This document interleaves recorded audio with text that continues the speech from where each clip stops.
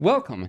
In this video I'll show you how to solve the integral of 1 over a plus bx squared inside of a square root, right? The square root of a plus bx squared.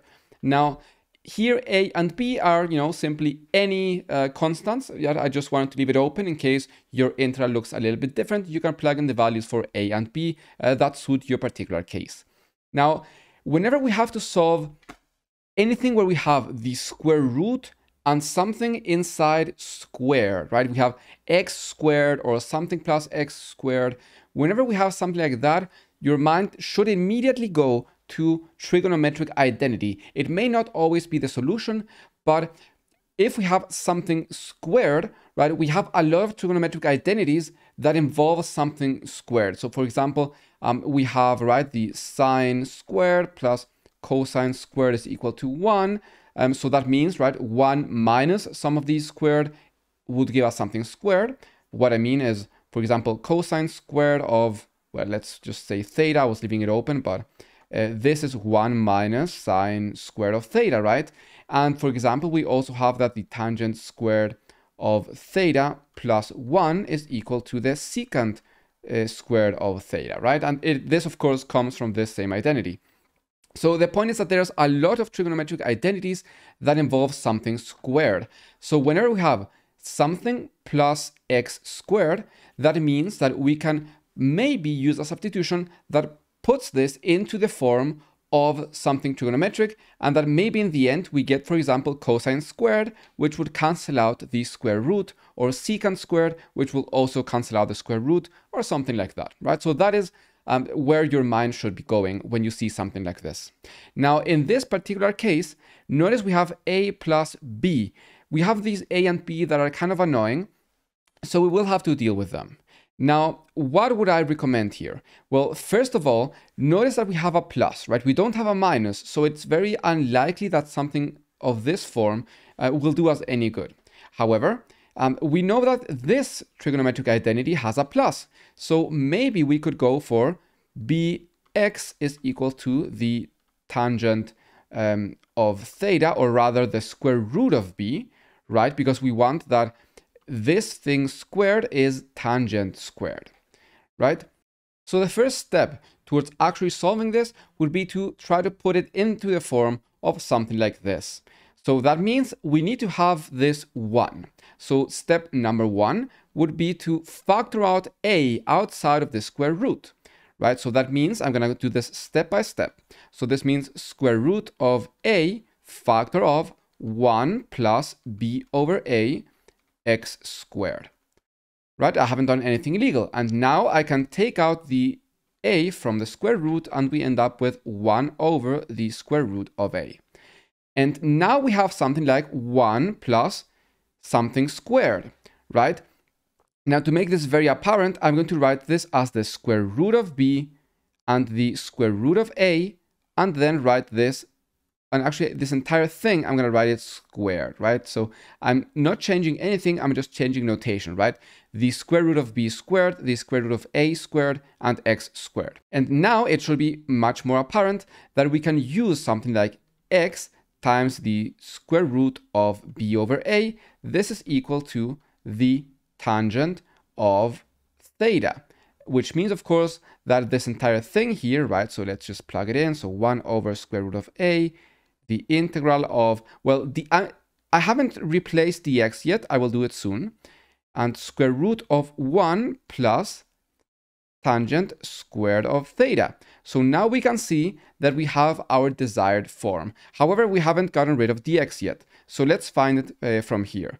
So dx, right, we take the derivative, b and a, they stay the same. What is the derivative of tangent theta? That is simply secant squared of theta d theta. Okay, so this now becomes 1 over the square root of a, integral of, now dx is, let's see, we have to solve from here. So we have to multiply by square root of a over b. So that is what dx is.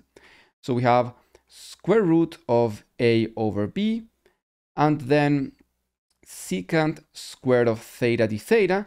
And then we divide by the square root of 1 plus tangent squared of theta.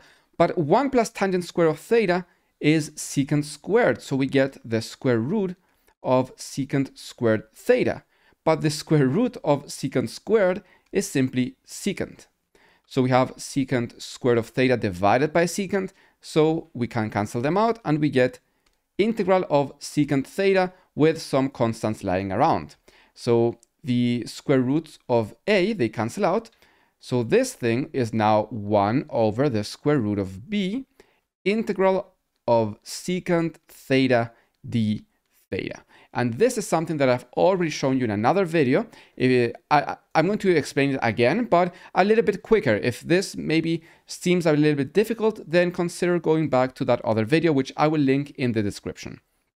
Okay, so to solve this, we have to multiply and divide by the secant of theta plus the tangent of theta, right? We multiply and we divide by this plus tangent theta. And the point of this is that now we can say, okay, let's use a substitution of the form w, which is equal to secant theta plus tangent theta. And the derivative of this will be dw, right? The derivative of the secant is secant theta tangent theta. And the derivative of the tangent is the secant squared theta. And all of this, the theta. So here we can factor out, right, the w, we can factor out secant of theta, and we still have the tangent of theta plus secant of theta. And this is exactly w. So dw is secant of theta w d theta, and that means that the theta is dw divided by w secant theta. And why is this important? Because now this secant will cancel out this secant. So let's plug it in so that you can see it. So 1 over the square root of b, integral of secant of theta. Now let me just rewrite both of these as w. So we have w divided by w. We have d theta, which we know is dw divided by w secant theta. So we see that the w's cancel out, secants cancel out, and we are left with, so this is 1 over square root of b, integral of dw divided by w, which we know is simply, right, so this is 1 over square root of b times the natural log of w plus c. And of course, what is the natural log of w? Well, we simply have to undo our substitution. So this would be 1 over the square root of b. And then we have the natural log of, let's see, w is the secant of theta plus tangent of theta. And then we have, of course, our constant. And of course, what is the secant of theta and the tangent of theta, right? And because we didn't start off with that, we started out with x. So our initial substitution was x. So I'm going to show it here. Our initial substitution was x square root of b over a. This was the tangent of theta. So this, of course, implies, right? This implies that we have some triangle where this angle right here is theta and its tangent is this thing right there.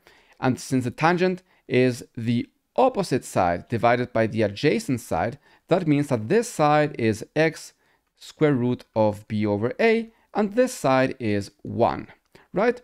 And of course, this side right here, the hypotenuse, this, due to Pythagoras theorem, this is 1 plus x squared b over a, and the square root of all of that.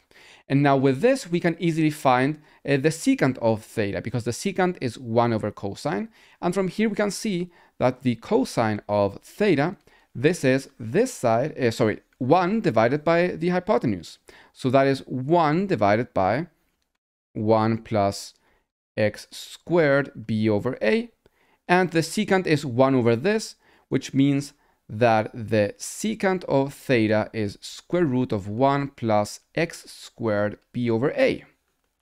All right. And now we simply plug everything in here. So this is 1 over the square root of b. And then we have the natural log of, so now secant of theta, which we know is the square root of, let me check again, it is square root of 1 plus x squared b over a, and then we have plus the tangent, but the tangent is x square root of b over a. And then we, of course, plus c. So there we go. This is our final result. This is the result of the integral of some general a plus bx squared inside of a square root in the denominator. So I hope that this video was useful to you. If it was, please make sure to leave a like on the video, comment and subscribe, and maybe even consider checking out my Patreon. I'll see you on the next video. Thank you very much for watching.